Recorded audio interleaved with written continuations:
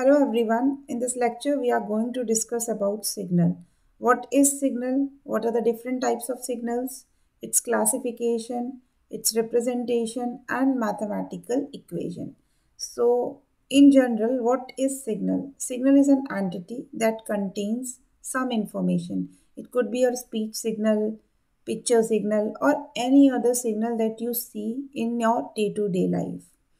But if we have to define signal in terms of mathematics, then it is defined as a function of one or more independent variable. So function can be written as, let us suppose yt is a function and that is equals to twice of t. As we are saying that it is a function of one or more independent variable. Here y is a function of t and it is a function of only one variable, this. And this variable is called as independent variable. Why it is called as independent variable? Because the value of this t is not depending on y, whereas the value of y is depending on the value of t. So that is why y is the dependent variable and t is the independent variable. The example of signal could be a speech signal, picture signal, or any stock market analysis could considered as a signal. So when you have to represent it graphically, so you need to understand where the independent variable will come and where the dependent variable will come. So this is the axis. This is the x-axis and this is the y-axis. On x-axis, we will define the independent variable. Here is the independent variable is t. So the t will come on the x-axis and y is a function of t and it will come on the y-axis. Okay, so this is the representation. Now the signal can be considered as a one-dimensional signal or multi-dimensional signal. One-dimensional means if it is a function of only one variable, then it is one-dimensional. And if it is a function of more than one variable, then it is called as multi-dimensional signal. Like picture signal could be a multi-dimensional signal because the brightness of a picture signal is depending on intensity, contrast, and we can consider many more variables.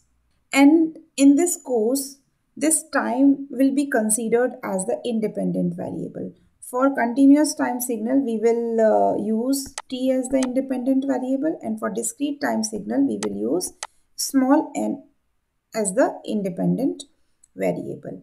So next, we will classify the signal as continuous time signal and discrete time signal. So what is continuous time signal? As we are saying that continuous time signal, whereas time is the independent variable.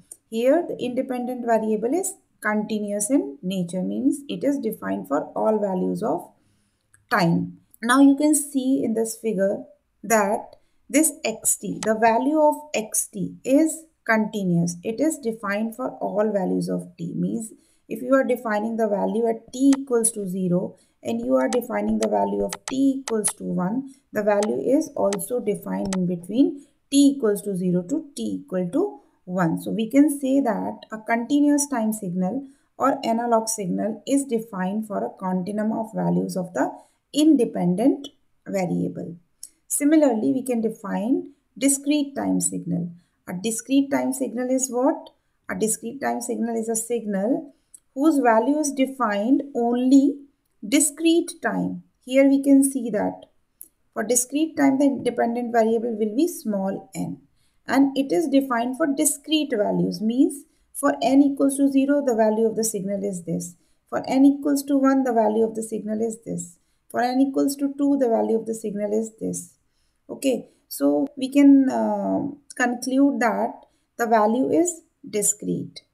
Now, you have to remember one thing in case of discrete time signal is that the independent variable should be a integer number, means the value, it means the independent variable is defined only and only for integer value, not for the decimal value or any other value. It is defined only and only for integer value.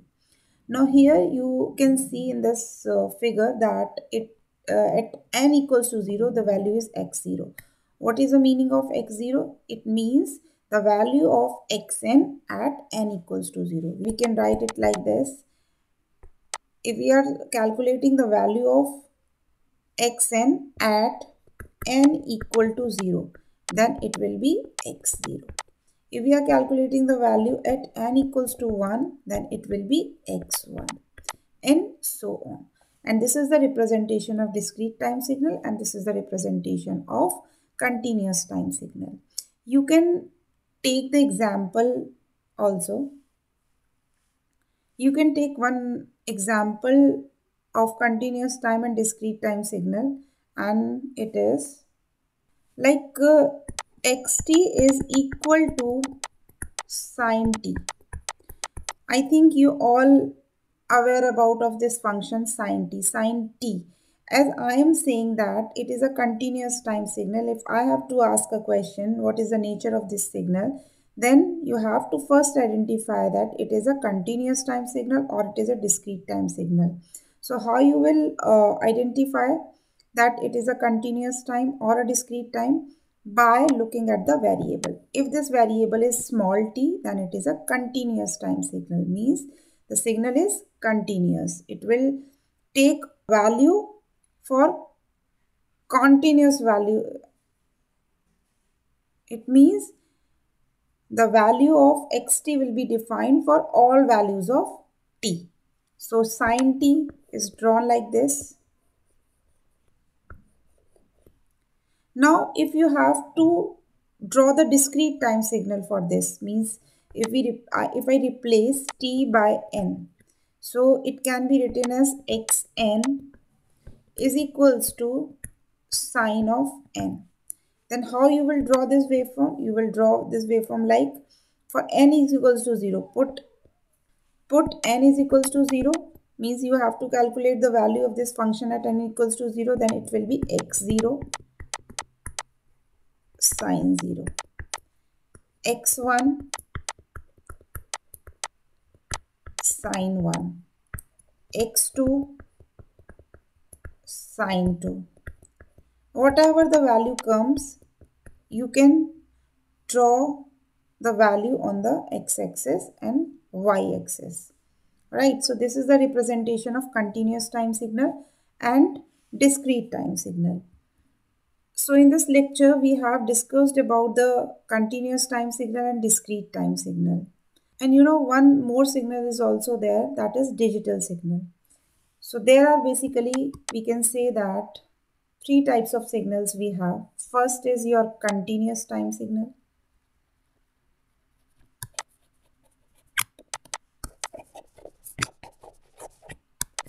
And second is your discrete time signal.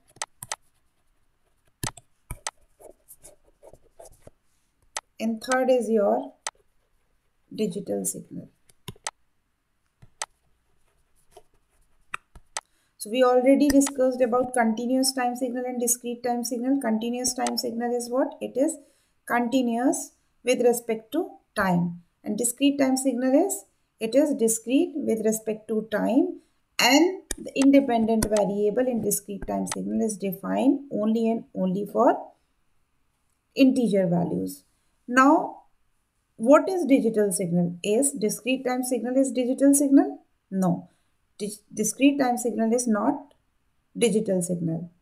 So first understand discrete time signal. Discrete time signal, as we have seen in this figure, that let us suppose these are the various samples defined at different values of independent variable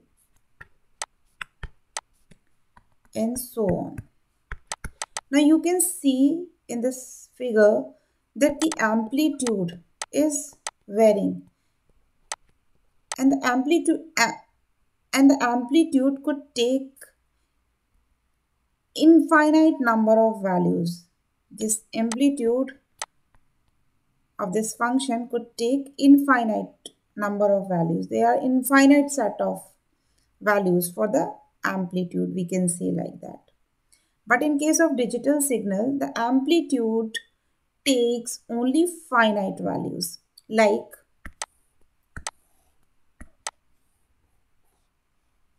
this waveform. So this is a digital signal. How it is digital signal? Because at this point, the amplitude is high. And at this point, the amplitude is low. Again, at this point, the amplitude is high. Again, here the amplitude is low. Means, digital signal is a signal whose amplitude takes only a finite value. Okay, here the finite value is only 2. Either it is high, either it is low. Similarly, we can consider one more example like this.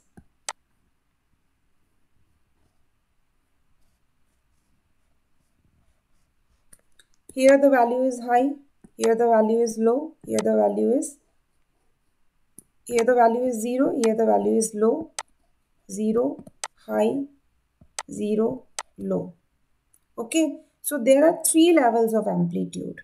So for digital signal, the amplitude levels are finite, while in case of discrete time signal, the amplitude levels are infinite. So this is the basic difference between the digital signal and discrete signal. But how digital signal comes? Actually, originally you have the continuous time signal. Originally, the nature of the signal is analog signal. From analog signal, you get discrete time signal, and from discrete time signal, you get digital signal. So it is done by like this. Continuous time signal is first sampled. It is sampled. Then after sampling, you have discrete time signal. The original signal is continuous time signal. After passing it through a sampler, you will have discrete time signal. And if you pass this discrete time signal to a quantizer, then you have quantized signal. And this quantized signal is again passed through an encoder. Then you will have digital signal. So this is the basic difference between the discrete time signal and digital signal.